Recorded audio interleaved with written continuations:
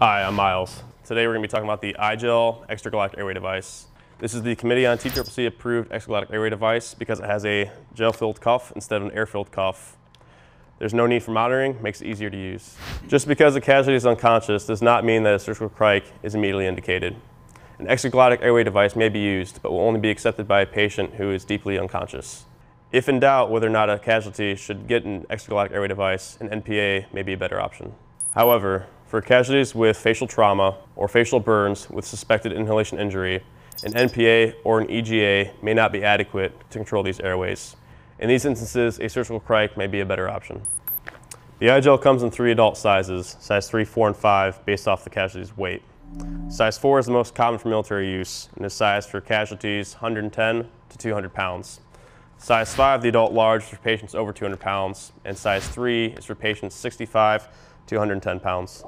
The iGel has many features, including a protective cradle that maintains the device's shape when stored, a port for a gastric tube to allow gastric decompression of the casualty, port for BVM attachment, a bite block about halfway up internal to the device, a gel-filled cuff at the base, and the shape of the device resists rotation on insertion. Before performing the procedure, additional equipment that you'll need is surgical lubricant, a means to secure the device, whether it be tape or gauze or a securing strap.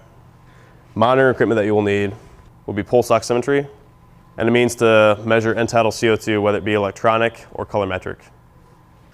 Go ahead and remove the iGel device from the protective cradle, placing a little bit of surgical lubricant on the tray of the protective cradle.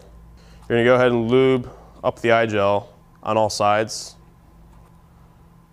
making sure to remove any excess lubricant. You can insert the iGel with the patient in the neutral position, but ideally you'd like to position this airway first.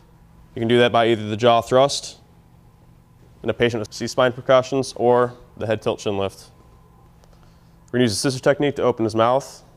Going to grasp the device by the bite block and then go ahead and insert the device. Introduce the leading soft tip into the mouth of the patient towards the hard palate.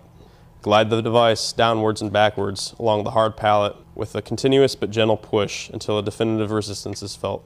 Once insertion has been completed, the tip of the airway should be located into the upper esophageal opening with the cuff located against the laryngeal framework.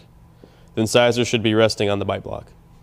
Once the iGel is in place, you need to go ahead and secure it using either tape or a securing strap like this one I got out of a crike key kit. Go around the patient's neck and secure the tube.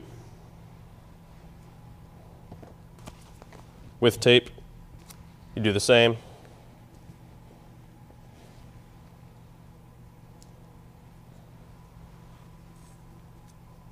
Once the device is secured, if end-tidal CO2 monitoring is available, go ahead and monitor the patient's end-tidal CO2 with capnography, inserting it at the end of the iGel device, and continued monitoring with pulse oximetry, monitoring the patient's oxygen saturation. If your casualty requires ventilation, simply attach the BVM to the BVM port and ventilate as required.